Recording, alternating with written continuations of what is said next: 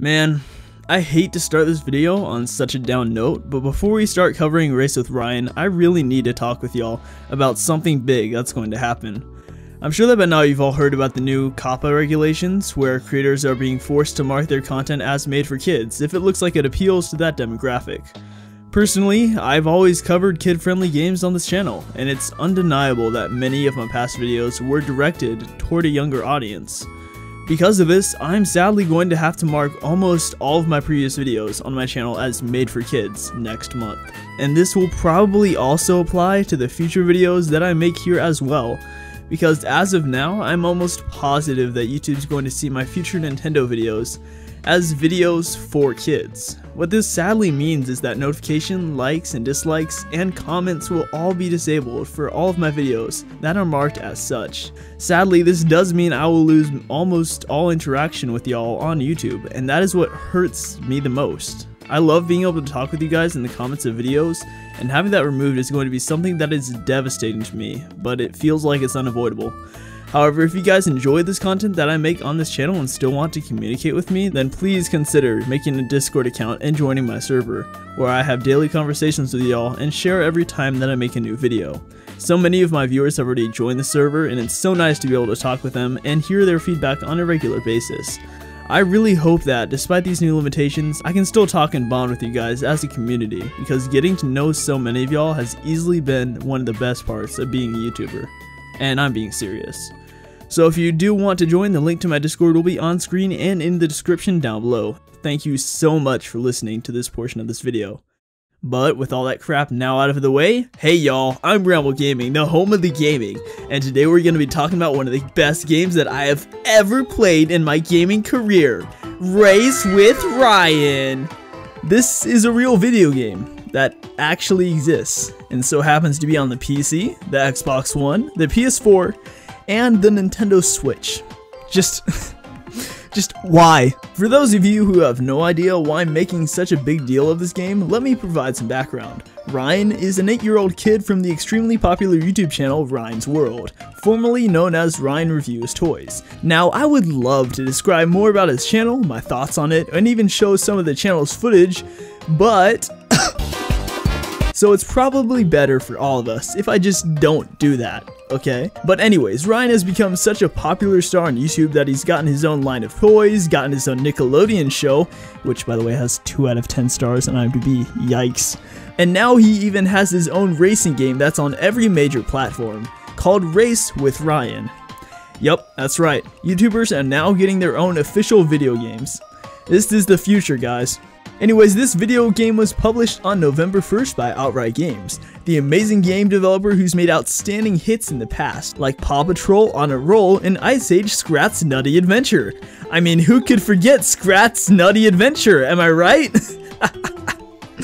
I'm gonna have to make a whole separate video on this game, aren't I? So with this game in the hands of such an incredibly ingenious and talented game developer, many people were setting ridiculously high expectations for this game, including myself. So the real question stands, does Race with Ryan live up to the hype? Is it actually a good game? No. No, it's really bad. Like, seriously, really bad.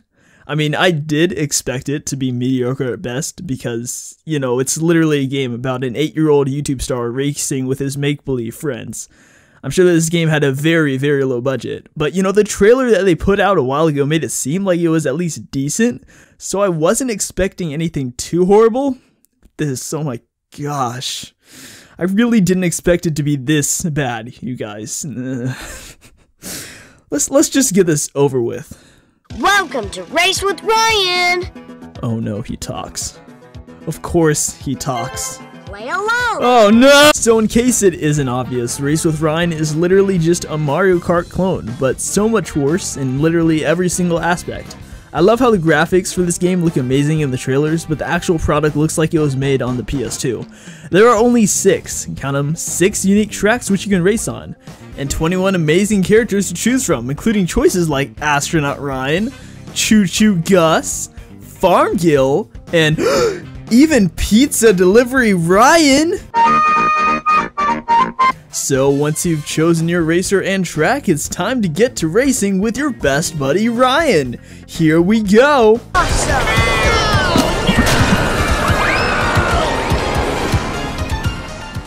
I regret all of my life choices that led up to this moment.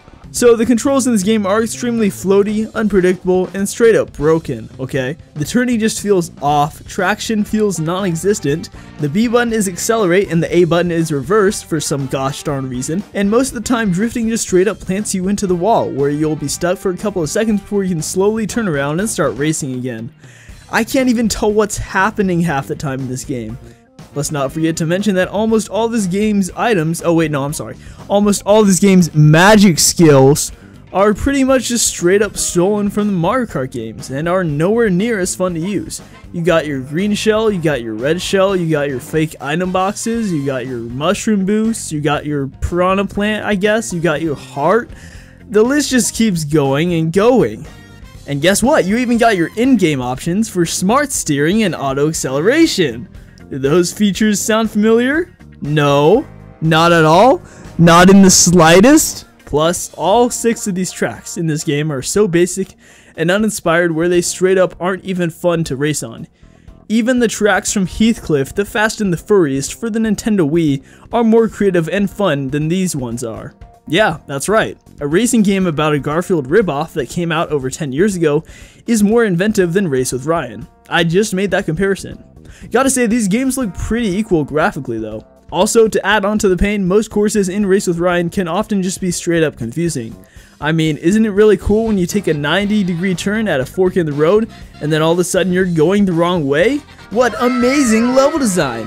Why do the loading screens last forever? Why do the walls have such bad collision? Why does this game's music sound so generic? This probably isn't even original music, is it? Why are the difficulties represented by emojis? Why does the hamburger item even exist? What does it do? And why won't Ryan stop freaking talking? Oh yeah! Awesome! You're in trouble! Remember to use the magic skill! 2 laps to go! Oh yeah! Oh no! You're in trouble!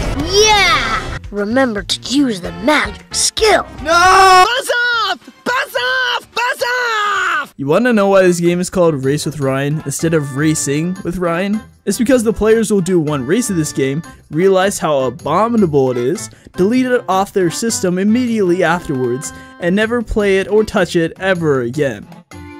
That's why my final rating for Race with Ryan is a 9 out of 10. It has a little something for everyone. For more on Race with Ryan and other racing games as well, keep it here on IGN.